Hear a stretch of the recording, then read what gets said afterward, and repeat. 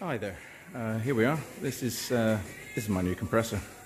I did touch on it before. It was kind of almost free when you consider the dryer and the receiver that I got with the Bogue compressor. Unfortunately, the Bogue compressor decided to give up the ghost, so they gave me this, which is remarkable. This is a Kaiser HPC ASD32, 120 odd CFM, energy efficient screw compressor, and I just can't believe my luck. So massive big up to these guys. They are the monkeys. They really looked after me. They gave me all the pipe fittings for everything, so all the fittings, and gave me advice on leave tees for future expansions. So as we go through here, that'll expand down to the powder booth, which is down there, and yeah, there's the oil water separator. Got to mount that properly. The cooler, which is the air dryer, not hair dryer, air dryer. There's the rigmarole that's in the back there now. I've got takeoffs everywhere for all kinds of stuff just in case. So yeah, that's the first thing. Okay, second thing. Got fed up with paying a fortune for laser cutting, so after the drill CNC, I had one of my suppliers say, can you make me a little 1200 by 1200, well 1250 by 1250 plasma CNC machine? Well, here we are. One bare bones plasma CNC machine. I'm using SBR20 from CNC for you. I'm fixing it like this. Makes easy access, easy maintenance. It's not super heavy. It's 100 by 3 box section, as you can see. And it's not long. These come in 1500 lengths, 1 meter 500 lengths. Little bit tricky to set up. You've got to make your frame dead square and not 3mm out like that one is. It's easy enough to do if you are very fussy about your measurements.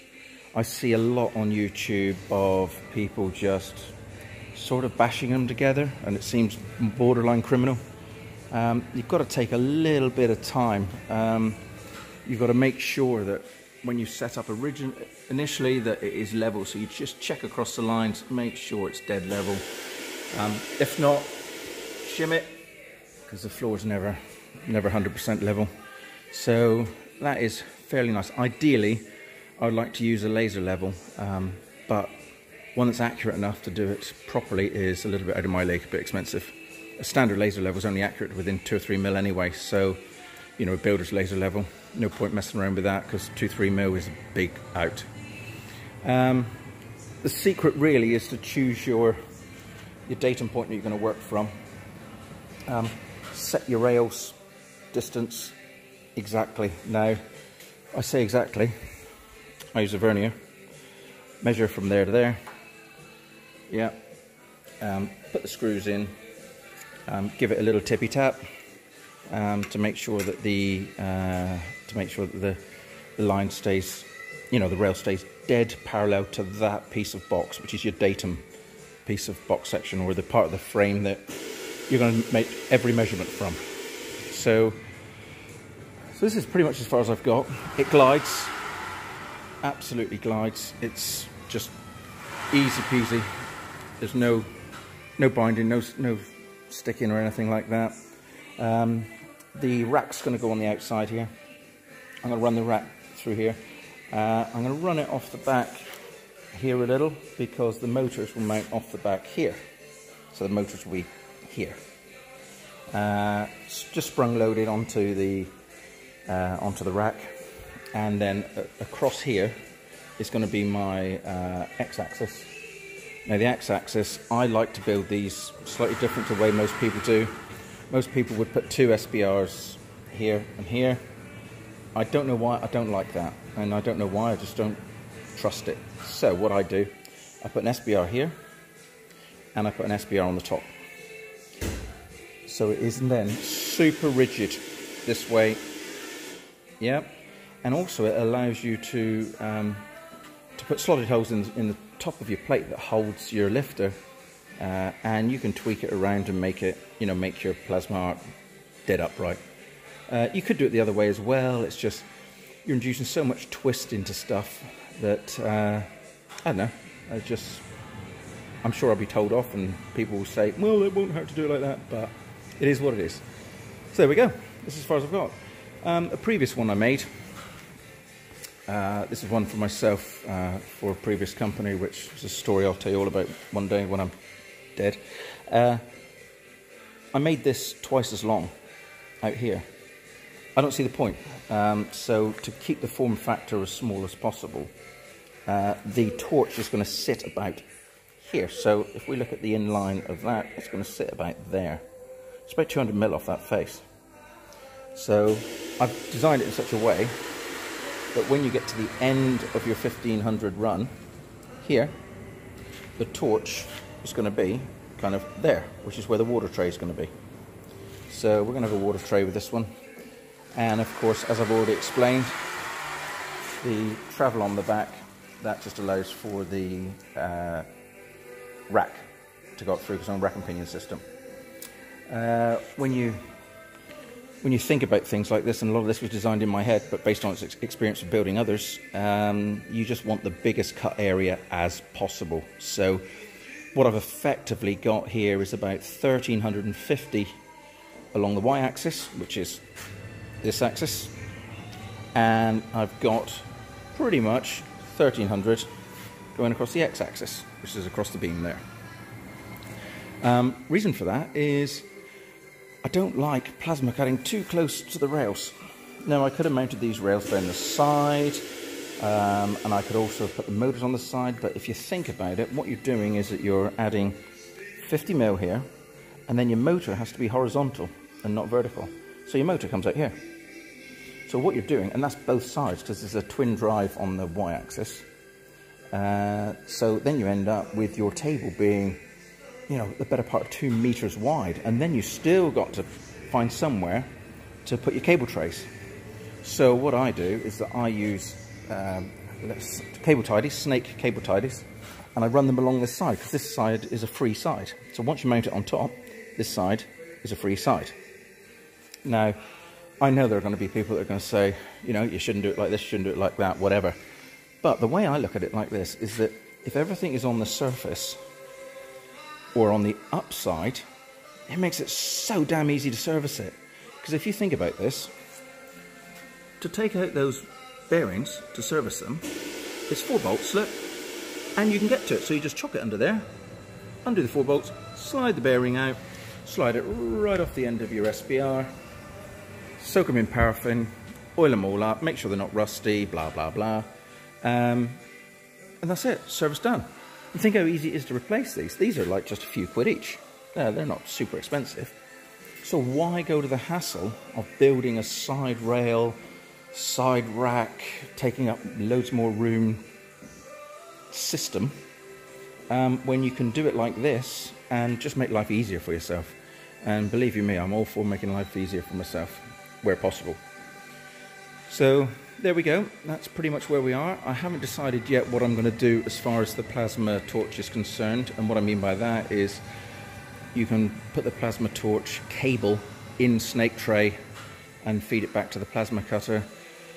I actually prefer to hang it over the top. I don't know why, it just keeps it all out of the way, keeps it tidy, and it allows you to you know, not have to run cables next to that HF firing cable off the plasma. It's just my thing, I suppose. And I'll do a video of the control box and whatever.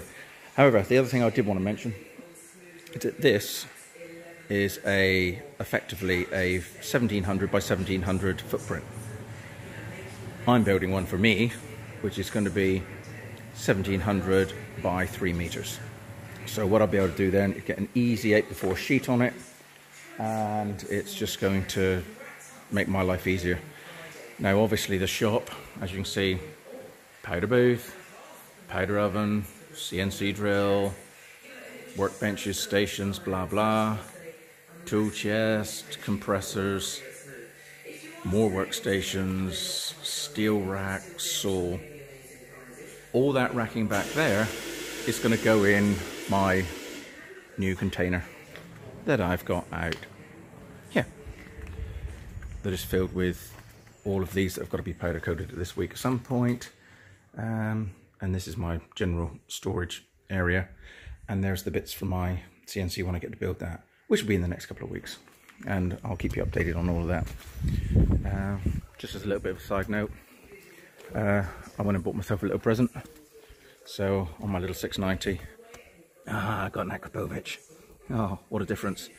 I've taken the baffle out. Pretty big mistake. That damn thing is so loud. Really, really loud.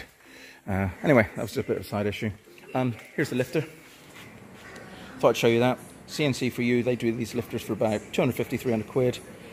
Well worth it. Don't piss around trying to make your own. Just get one off those guys. It's so much easier.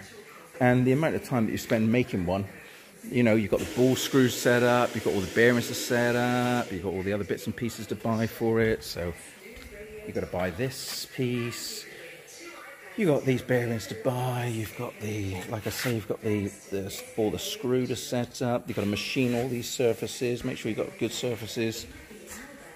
Sod that, make it easier for yourself, build it, buy it inbuilt, and don't build it yourself. That's what I'd say. Anyway, there we go, that's where we're at.